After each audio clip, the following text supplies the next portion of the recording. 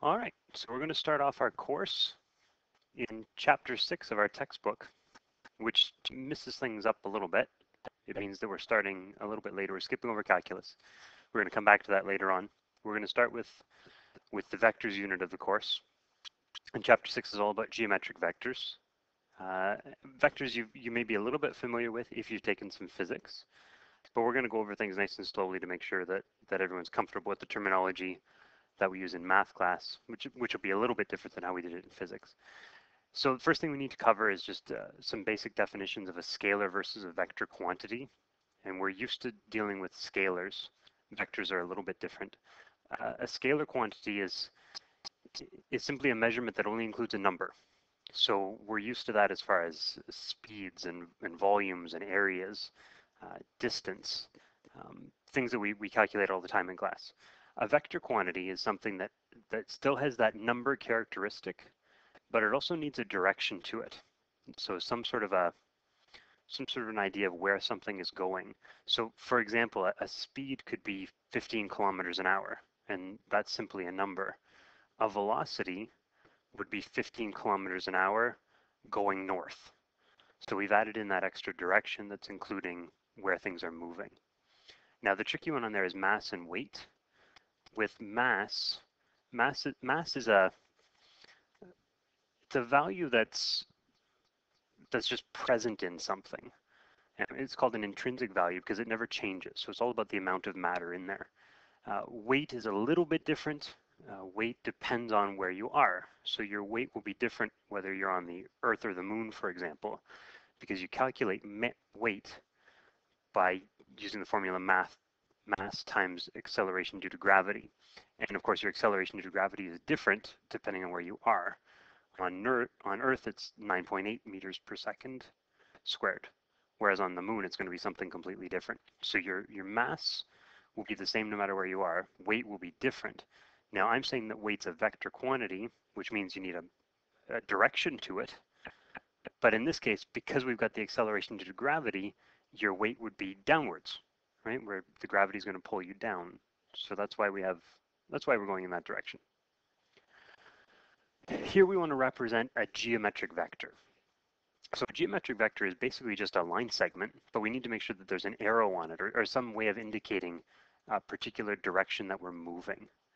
So there's a couple different ways that we can indicate it. We can draw it, certainly. And then I've labeled it in two different ways. I've called it vector V.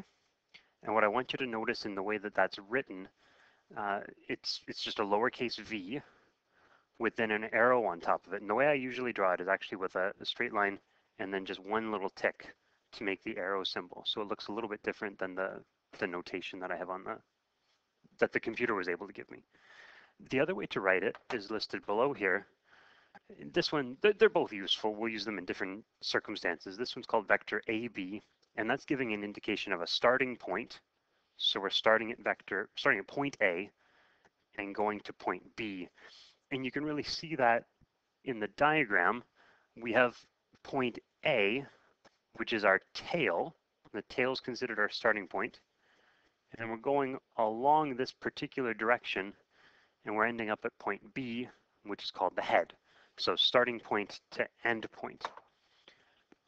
And one of the most important things about vectors, which we're going to have to deal with, and it's going to sort of come up quite a bit as we go along through this course, the idea of this vector is it's not as important that we've started at a particular location, but rather how far we've gone and what direction we've gone in. And we'll talk more about that as we go. But keep in mind, it's not important that we started at exactly this spot right here. What is important is that we've moved in a particular direction. So if I pick this vector up and move it down to here, we would still refer to that as vector V. The fact that it's on a different spot on the board really doesn't make a difference for us. What matters is that it's a particular distance and a particular direction. The next thing that we need to talk about is a couple of properties that we can have with vectors, and one of those is called equal vectors. And I don't think this will surprise you too much. Two equal vectors are simply two vectors that are the same. So in order to be the same, two things have to happen. Remember, a vector has a magnitude and a direction. So for these to be equal, they have to have both the same magnitude and the same direction. It's not as easy to draw them and make them look like they're in the same direction, but certainly we can use our little line symbols here to indicate that they have the same magnitude. Now what we'll write is we're going to say vector A is equal to vector B, and that's indicating that these are in fact equal vectors. So as we write that, as soon as I write this statement right here, that's indicating two things. It's saying that the magnitudes are the same, and it's indicating that the directions are the same. So we get both of those properties out of that one statement. This one written down below, it's got our absolute value symbols used. And the absolute value symbols are, what they're representing here is the length or the magnitude of these particular vectors. So in this case, we're saying that the magnitude of vector A is equal to the magnitude of vector B. So from this statement here in the blue box, that implies that the magnitudes have to be equal, and in turn the directions are equal as well. Now something to keep in mind, if I told you this, if I tell you that the magnitude of vector C, remember that means the length of vector C, is equal to the length of vector D, does that necessarily mean that vector C and vector D are equal? Is that a true statement? And the answer to that, of course, is no. There's lots of ways that we could make this happen. For example, here's vector C, and let's pretend it's 5 centimeters long, and here's vector D, and it's 5 centimeters long. So the magnitudes are the same, but certainly the directions are not.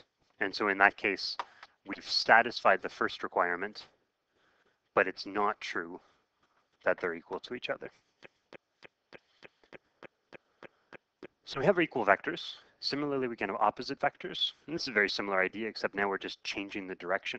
So the magnitudes must be the same. Magnitudes here have to be the same. But this time the direction of the two vectors is completely opposite. So for example, one vector would be north, one vector would be south, right? Completely opposite directions. And you can see that in the picture.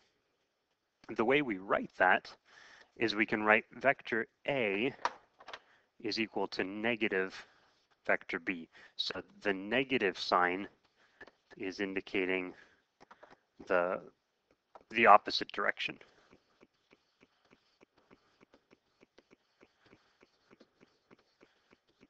So if I had written vector A equals vector B, we're saying they're exactly the same. By writing vector A equals negative vector B, what we're saying is that the magnitudes are the same, but the directions are opposite to each other. Okay, here's an example for us.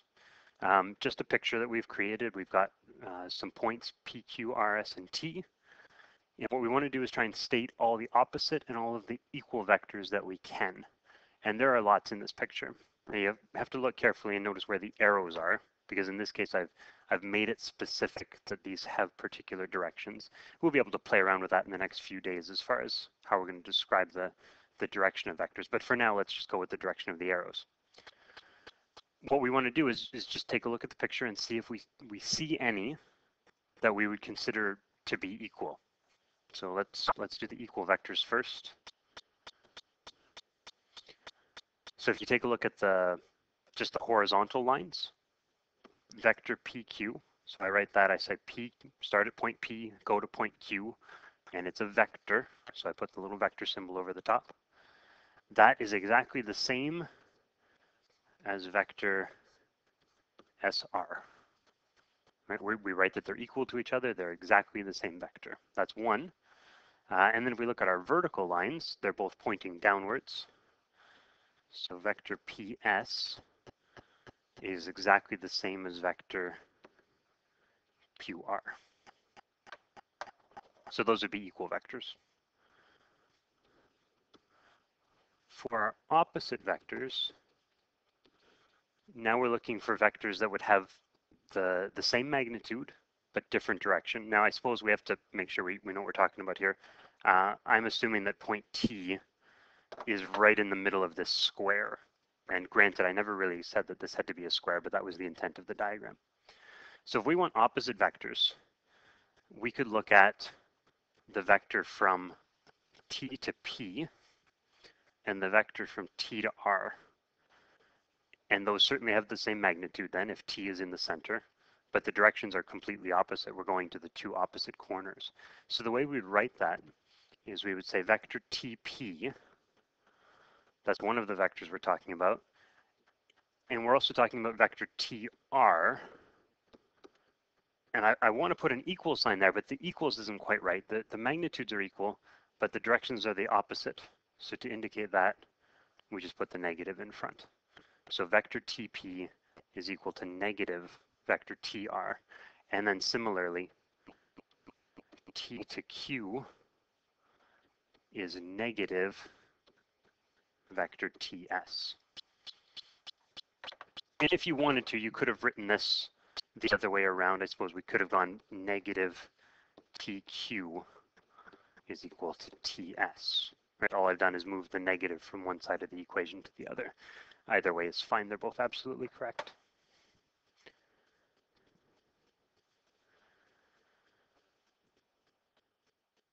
Okay, one of the things that we still need to be able to do is we need to be able to refer to directions in a particular way. As I was saying in the diagrams, I can draw a line and tell you that two vectors are equal, but it's hard to represent that the angles are actually the same, that the directions are the same. So here's three different ways that we can do it.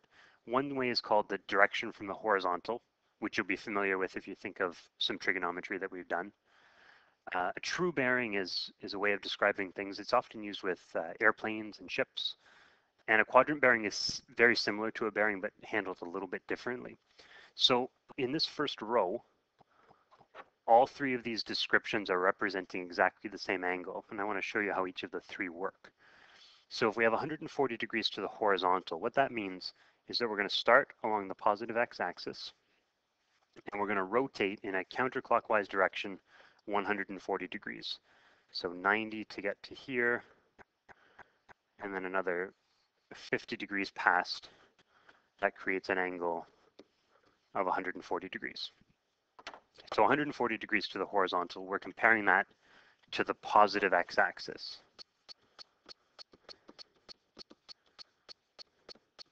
And remember, that's exactly how we measured angles in standard position for trigonometry. So we might be used to that from advanced functions.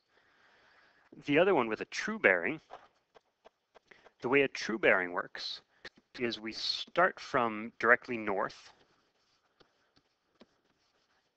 and we're going to rotate clockwise. So we're starting, I'm going to try and fit this all in the same diagram here. We're starting at north, and we're going to rotate 310 degrees in total, going in a clockwise direction. So 90 gets us back to the x-axis. There's 180 degrees, 270 degrees. So I need to go another 40, and that takes me to exactly the same spot. So that's an angle of 310, starting at north, going clockwise. Represents exactly the same direction as the original one in red, just simply a different way of writing it. And then the quadrant bearing, what it's doing is it's giving you a starting direction. So we're starting as if we're looking directly north, and then the 50 degrees is saying how far to go in a particular direction. So we're going north, start at north, and then move 50 degrees to the west. So we're starting up here at north, and we're moving 50 degrees to the west. Again, exactly the same angle, but simply a different way of representing it. So what we want to do is, let's see if we can represent these other examples using our different angle description types. So north 60 degrees east. That means we're going to start looking north originally, and we're going to curve 60 degrees to the east. So originally we're looking north, and go 60 degrees to the east. So it'll look something like that. And don't get me wrong, this is not perfectly to scale. I'm not measuring this exactly, but by putting the angle in there, we're representing what we wanted to. So north 60 degrees east would be considered a quadrant bearing. To do the true bearing, what we're doing, it's actually going to be pretty similar on this one. We're starting north, and we're going to start rotating, remember, counterclockwise. And to get to that same direction, I had to go 60 degrees again. So we just write the true bearing as 60 degrees. Now, one thing you'll notice in your textbook, and this is fairly common, they'll often write it as 60 degrees that way. So they put the 0 in front. The intent of that is just to represent it as a 3-digit number. That way, all of your bearings are always recorded as 3 digits. It's a little bit easier from an actual direction standpoint for people that are actually trying to use it. Sometimes it looks a little bit confusing to us when we're not as familiar with it. I'm not too concerned. You can write it down either way, but don't be surprised when you see that in the textbook. Then the direction from the horizontal. So this was the red one that we had done above. We're now starting on the positive x-axis. We're going to rotate counterclockwise up until we get to that green line. And that should only be 30 degrees this time. Because remember, we had 60 above, so 30 degrees there. So the direction from the horizontal would be 30 degrees.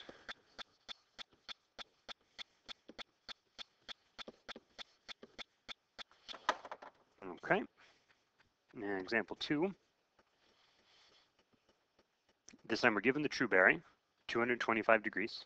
True bearing, we're going to start looking north originally, and we're going in a clockwise direction, 225 degrees. So we have to go past 90, past 180, and a little bit further. It's going to take us to about there, 225 degrees.